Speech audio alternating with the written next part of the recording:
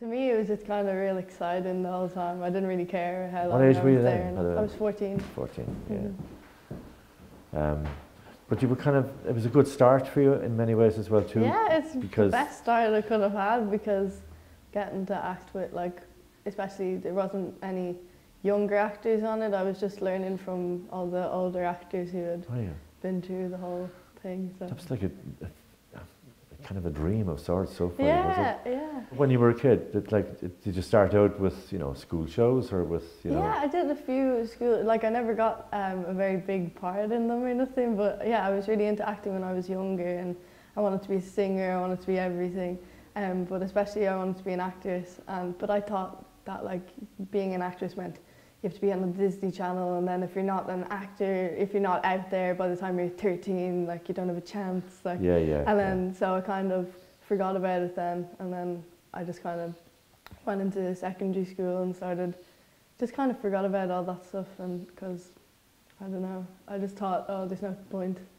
You know, it was a real kind of childish way of thinking about it. I didn't really see that you could be an actor in Ireland and do well, you know. So, and then obviously, when I was 14, then I got the role in Life's a Breeze, and it really it was really amazing that it had come back to me in a way. Like it came back. Did it really happen though that you were walking down the street and somebody said, "Hey"? I was out with my friends. It was the first time I was allowed into town actually, and I'm like there managed to be an open casting going on, like and I just was so surprised. I was like, oh, I'm not going to get that, but like I might as well go. But it was a casting session as such, so there was a queue of hopefuls there as well. Yeah. Yeah. Your age, yeah. Yeah. Like to kind of make it like that and to actually kind of do well, you must have nerves of steel, so in some way. Must you? Do you have a bit of strength like that in you that you wouldn't get phased? Yeah, I guess I was so young that I was kind of like, well, I'm not going to try too hard. If I get it, I will. Like, but I'd kind of really thought in my head, oh, I'm not even going to get this, and it's a bit stupid. Like, and then I got it, and I just realised how amazing it was when I went into doing it. I was like, oh my God, I can't even understand how this is happening. And was it, I mean, there were others there that day, but there was a follow-up, obviously, with you. Did they say, we'll take your details and we'll get back to you? Yeah, and then How soon after? That day, no, it was just on the street. It was just, she was calling out, just girls on the street, getting them to say their name into a camera and stuff. And then I was called into an audition with a group of girls, and it was kind of straightforward. They just kind of, it wasn't too intimidating or nothing, but I was a bit nervous because all the other girls seemed really like prepared and everything, like they were like, and I was kind of, it was like they asked us to say something that, like, tell a story of the scariest thing that's happened to you and the best thing that's happened to you. And I remember I said something just kind of really simple and stuff, and all these girls had these stories and everything, because I was kind of bad at thinking on the spot at the time. So I was like, oh, well, I don't know how that went, but I don't really mind. Like, I just wasn't too, like, I just kind of thought in my head, oh, I probably won't get this anyway, but like I went for it, like. Yeah, but I mean, the fact that you weren't phased by it exactly. meant that you were more relaxed about it. Yeah, yeah. Whereas I know people who are starting out as actors, and I don't know if they'll succeed or not, but they're so anxious about it. There's one particular girl, probably a bit older than you, maybe a year or two, but she needs to kind of get to be an actor at some stage really desperately. And I think she's putting too much energy into the search.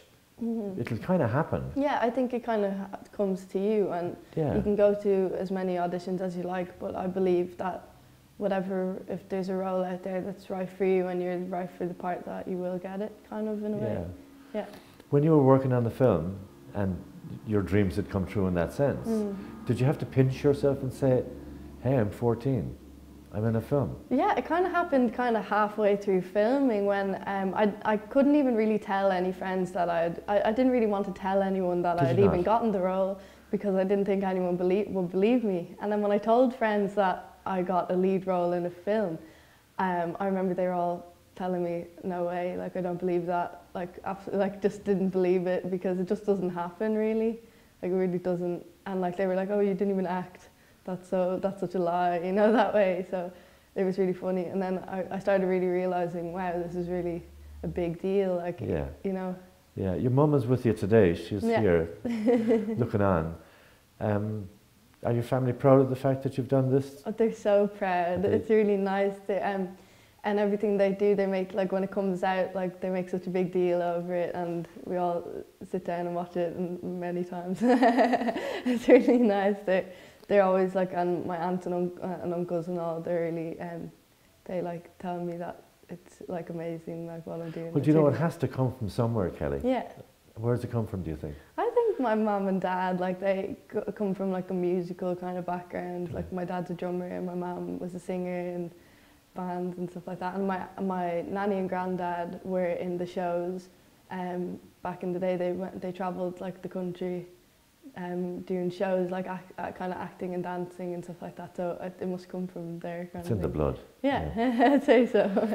Well, when you think about it in terms of the film work, like it's different going in front of a camera and relating to that camera as if it was a person. Yeah. You have to relax into it. Obviously, you do it naturally. Yeah, I suppose you kind of just have to, well, number one, the first thing I learned is you never look in the camera's not there kind of thing. So it's just Yes. kind of pretending the camera's not there and you're in the room, you're in the scene, kind of this is happening, you know, like whatever conversation or whatever's going on in the scene, that's the scene, that's what's happening, and the camera doesn't matter, like the camera shouldn't be there. Sure. Because if you're telling a story, Yeah. if it's real life and if it's like a real story and a real tale, there's not supposed to be a camera there, No, so you just no. kind of try to forget about it, even though when it's right here.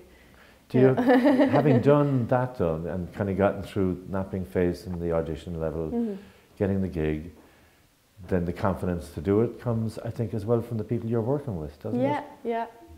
Yeah, like I just was watching like Fionnuala Flanagan and Pat Short and the other actors, and they were all like much older than me, and they really knew what they were doing and everything, and I drew a lot of like kind of, I learned a lot from watching them because they were so focused, and like just watching them being really like getting into the scene and all that, so that really helped.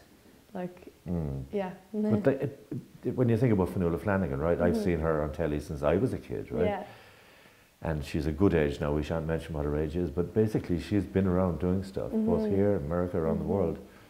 Then Pat Short would have had a long career as well, and then a meteoric rise in the past, whatever, I guess, 5 years, 6 years, or whatever.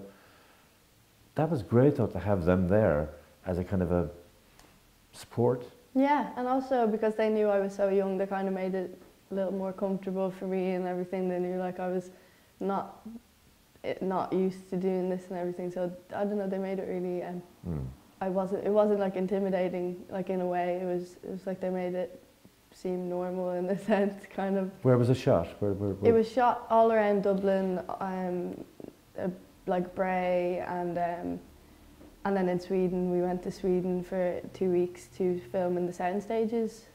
Yeah, so that was great. Just to kind of recap though, there you are, you're 14, you're in a feature film, you have a lead. When you walk onto the set the first day, and you see all the people, the lights, the mobiles, whatever it is, the whole lot. Did that faze you in any way? Did your heart stop? Yeah, well the first day we filmed was Halloween night, and the whole night we were just in this tiny micro car with one guy in the boot, like just Lance and then a few of the crew and me. It was like filming scenes out the window of all the bonfires and everything, and the whole night it was just like one lad in the boot, the camera here, like, and in this tiny car. It was so funny, and that should have been like really like whoa, like, but I kind of understood that this is how it is. This is like, it was new of course, but it was like, oh, so this is what it's like, kind of thing. And then I started to kind of realize how filming a film is never like, it's never what you think. It's really like, it's never glamorous or nothing. It's really kind of funny. And actually I got hit in the head by the camera that night, so that was a good start. Yeah. It was so small. A good clatter to remind you. All right. Well, you know, as time goes on, you're going to do more work, and people have talked about you as being, you know, the new young thing on the scene. Love Hate followed, did a bit of work on that. Yeah. How did that come about? I was actually, I can tell a really crazy story. My mum, like I hadn't gotten something since Life's a Breeze, and I got, and what we were still really in contact with like the people in the factory and Lance of course and all that. And I think Maureen Hughes, the casting director, oh no, hang on, I'll go back a bit. One day, my mum said she had a dream that I was in Love Hate, and she came into me and I was like, that's crazy, what are you talking about? That's mad. That's not going to happen. Like, and then like about a week later, we got a call from Maureen Hughes casting asking me to come in and audition for Love Hate. And I was like, what? Don't believe this. And I went in and yeah, no, it was like, I can't believe this. And Love Hate was one of my favourite shows, and I just was like, this is a dream, like a literal dream. So it was really funny. Yeah, it was really great, yeah. What about, we talked a little bit earlier on before the interview about stage work. Mm-hmm. It would be a very different thing for you now, wouldn't Mm-hmm. it? I mean, the focus that's there when you film, it's a camera basically. Yeah. And it's not a performance live, so you're not getting feedback from people in an audience, you know? Yeah. But would you like to do stage work? I think I would like to someday. I think it's something that I'd really have to, I think stage work would be something I'd like to even do a bit of a class in or something like that, to kind of, it's because it's so different to screen acting. It's a really like, it's an entire performance, you know. It's a like, continuity, isn't it? Yeah, so it would be a little bit more nerve-wracking, I suppose, but it would be like I'd learn a bit more about it before I'd jump into it, kind of thing, yeah. So in terms of what's coming up, people make films, say 3 years ago, and then other things happen. Mm-hmm. So since you made Life's a Breeze and Love Hate, are there things on the boil for you in other areas in film? I filmed a RTE 4-part drama called Clean Break, and that'll be coming out sometime later this year, I think. And that was really interesting because it was really. What did you play? I played a girl. I don't know if I can, how much I can say. I don't know how much is out there. Yeah, don't give me the plot. Yeah, I played the daughter of a guy. He gets into kind of risky business, and then it's about, I kind of get strung into it, and then it's all this kind of danger. Yeah, it's really. That's cool. Yeah, interesting. And then I did Sing Street, directed by John Carney, and that'll be out sometime. I don't know when. He'll be here tomorrow, anyway. We can talk to him about that. Yeah. And then I also got a lovely lead part in a short film called Battle, and it's really like, it's a really nice story about a teenager. She struggles with depression, and then she finds strength through music, and I get to sing in it, and that was really cool. Brilliant. Yeah. Do you like singing? Yeah, I love singing. I've always kind of been, when I was younger, that was one of my little dreams, like I wanted to be a singer. I like to sing all the time. I just sing all the time. But I never thought I'd do it kind of in a professional kind of sense, but no, I love to sing, so that was great to be able to put that into my acting as well. Are you ready for fame?